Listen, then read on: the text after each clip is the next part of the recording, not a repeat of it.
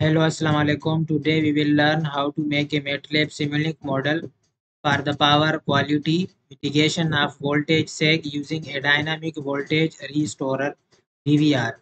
In this simulation, I am using a DVR by which we are mitigate a voltage sag in the power system to improve the power quality. So this is the introduction, and this is working, and this is result analysis. I will share this document with the simulation, and I will give the link of my GitHub. Then you can download the simulation and this document from there. So don't wasting time. I will go to the Simulink. I will go to the MATLAB. Now I will open the MATLAB Simulink model. Now this is the Simulink model. First, I will explain what components are used in this Simulink model. So, this is a continuous power GUI block by which when we connect the power system components, then we need this power GUI block to run this simulation. And now we will understand main components. Here is a three-phase supply, and this is a transformer, and this is a three-phase three-phase measurement block, and this is a three-phase circuit breaker, and this is again a measurement block, and this is a three-phase parallel RLC load, and this is a DVR block in which we made basic main circuit which work as a DVR, and this is the fault block which will make a fault in the power system. And this is the scope which will show the waveforms of different values. It is a voltage of three phase, and this is the voltage of three phase at load, and this is the voltage we injected by DVR. So now I will show you the components values which I put in these components. So I will double click on this three phase supply. I am giving here 11 e power 3, it means 11 kV, and the frequency is 50 hertz, and this is the three phase short circuit level at base voltage is 30 MVA, and this is the 11 kV phase to phase, and this is the XR ratio is 7, and this configuration is by ground. It means it is a star with a ground. Is the load flow, it is a swing. So I will show this transformer values. Now here this transformer is connected in delta, and delta Y configuration with three single phase transformers. Parameters we will see is per unit values, and here the primary primary winding has 11 kV, and the secondary winding will have 400 as voltage phase to phase. The remaining values are is like shown here. Now we will see this three phase three phase voltage and current measurement. Here we have voltage ABC. We make a tag. This is a current ABC. This is the power which is flowing through it, and this is the nominal voltage in uh, per unit. Now this is the circuit breaker. It is by default closed, and it will be closed. These are the values. Now this is the three phase voltage and current measurement. Again we are measuring voltage at load side, and this is the load three phase RLC parallel load, and here this is connected as star grounded. The values are shown here. This is load has 400 volt and frequency is 50 hertz as in the source. Now we will see this fault block. The fault block has values, and this fault block will create a fault between these lines, phase B and phase C, and with ground. So it will make a double line ground fault. And one thing is the fault will be between 0.03 second to 0.07 second. This point should be noted. So the fault will be between this limit. Now we will visit this DVR block. Now here this is a DVR block in which this is the controller, and this is the values we are getting from, and again this is a PWM generator which will generate a signal pulse with modulation generator, and this is a two-level converter, and this is again a three-phase breaker, and this is the RL series load, uh, which is connecting as a transmission line, and this is a RC load, and this is again three-phase PI measurement block, and this is a three-phase transformer with 12 terminals. So now we will visit this controller, double click on it. Now here we are using API proportional integrated controller, and these are all components which are connected in this manner. So now we will again come on the main Simulink model.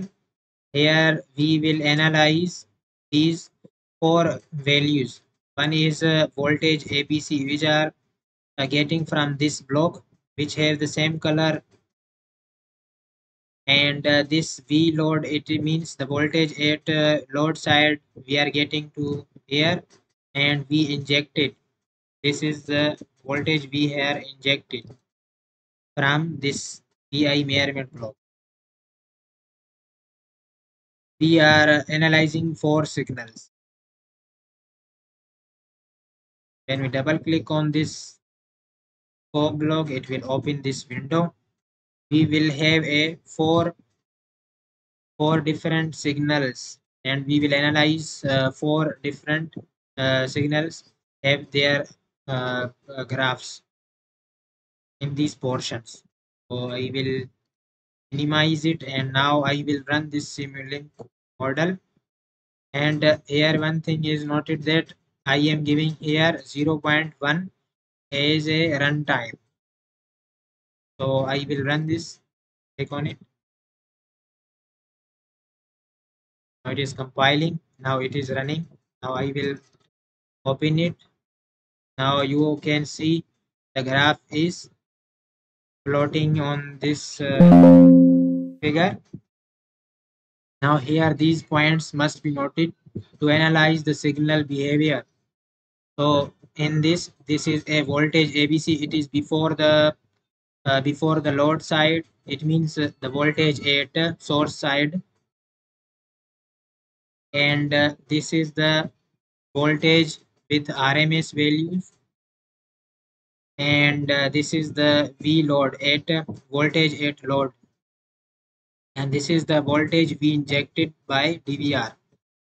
So we have to analyze here that this is the source voltage waveforms. This is the three phase.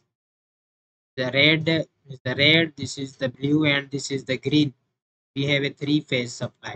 So we are analyzing all three phases.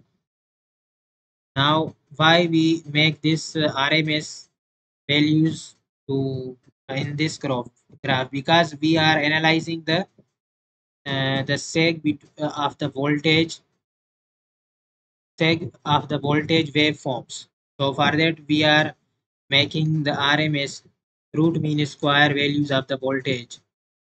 So that's why we require the RMS.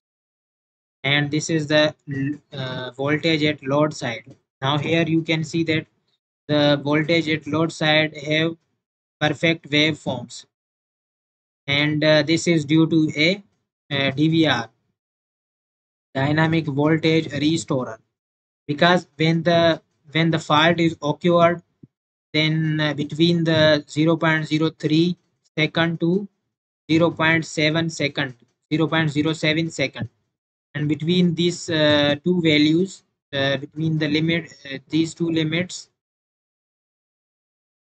the fault is occurred. So that's why these segs come here. You can analyze here on the at the source side, but you cannot see this seg on the at the load side because of DVR. We injected this voltage waveforms into the power system to improve the power quality of the power system. So this is the purpose of DVR. Here you can see the when the fault is occurred, the controller analyze that the fault is occurred, then it will inject the voltage waveforms into the power system to improve the power quality, so that the load side do not disturb, because we require the power system as stable. When there is occur a changing in the voltage waveforms, then there will be very much dangerous for the power system to become out of order whole system. So that's why we require the these system to improve the power quality of the voltage waveforms in the power system. So hence we analyze the waveforms here.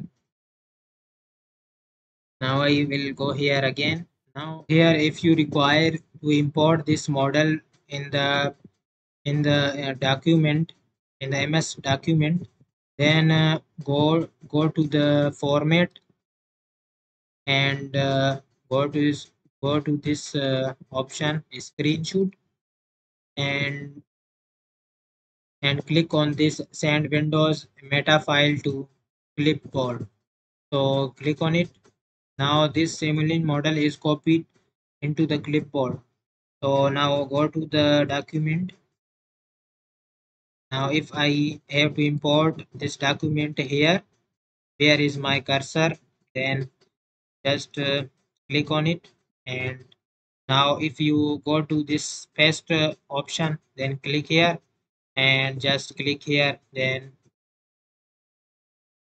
this model will be imported in this document.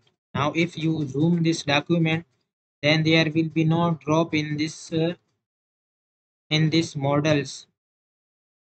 So you can analyze here that there is no any uh, drop in the quality of this model. You can zoom how much you can want, but this the quality will be not drop. So hence you can import this model to the document. Now if you convert this document in PDF, then it will remain same as shown as you can see it in the MS Word document. Again, now if you understand this model, then like the video and subscribe to my channel. And if you not understand anything in this model, then uh, comment on the video. I will answer your query, inshallah. And today for this, okay, thank you.